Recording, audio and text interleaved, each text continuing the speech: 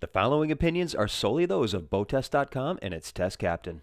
Hi, Captain Steve for BoatTEST.com, and today we'll be testing the 300 horsepower Mercury Verado that can be rigged for everything from large pontoon boats to bass boats to hard-running offshore fishing machines. Let's start with a look at the features.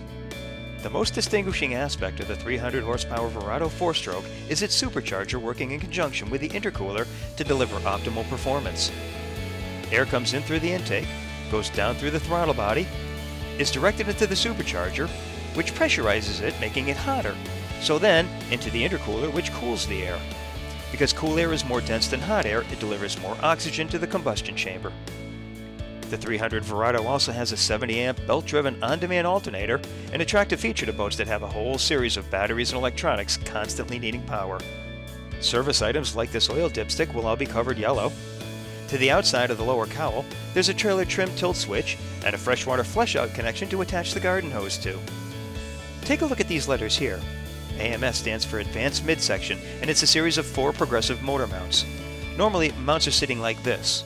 Well, Mercury turns them and redesigned the whole mount to provide a softer mount at idle and stiffer at higher RPMs, which significantly reduces engine vibration by up to 50%, according to Mercury engineers. The midsection also has its own jack plate, which mounts the motor away from the transom to give quicker planing times and smoother top-end performance. The midsection houses the 8.2 quart oil sump that includes this pickup that works whenever the crank is turning. The gear case on the Pro 4-stroke version uses a 4.8-inch diameter bullet for better hydrodynamics and performance, and it in turn utilizes both low-speed water intakes to the front and high-speed water intakes to the sides. This unit presents less drag, so it can go faster, which is ideal for freshwater fishing and pontoon boats. Now this version has the beefier 5.44-inch bullet with a thicker shaft, more robust gears, and heavy-duty bearings. The stronger 5.44 version is designed for offshore work, where the boat will be jumping out of the water and slamming back down into it, which is tough on normal-sized gears. It's ideal for center consoles, walk-arounds, and express boats. On 150 horsepower and larger engines, Mercury uses seawater to cool the oil and maintain the optimum temperature.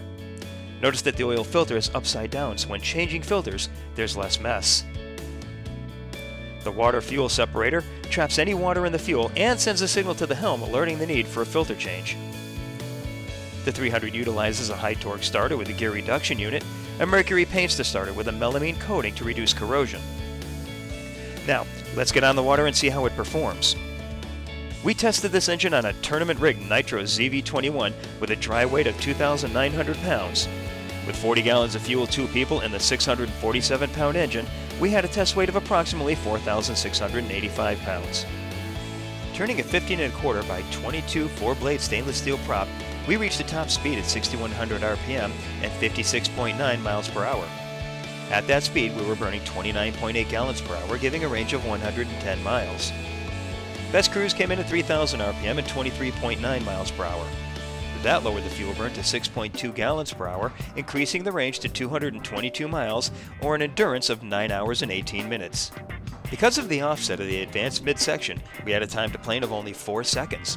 Acceleration was brisk, and we reached 20 miles per hour in 7 seconds, 30 miles per hour in 9.8 seconds, and continued accelerating through 40 miles per hour in 13.7 seconds.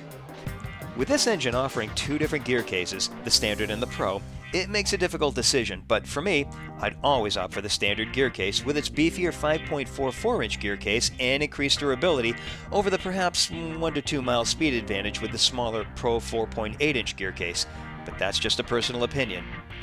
I found no fishing for nailing any of the target RPM settings, and from the mid-range speed, hitting the throttle showed no lag time. With the drive it like you stole it mentality of a test boat captain, this outboard showed no increase in heat buildup or any signs of strain during the test. She backs solidly and gives a definite thunk into gear, so there's no guessing if it's actually engaged. With a 120-degree turning radius, the boat was maneuverable in both forward and reverse. Hard turns with the helm in the cruise position caused ventilation, but lowering the trim first eliminated it. And the standard hydraulic steering is sure to be a huge selling feature, especially with the offshore crowds making long runs in heavy seas. It's hard to tell which factor of the Verado 300 was most appealing.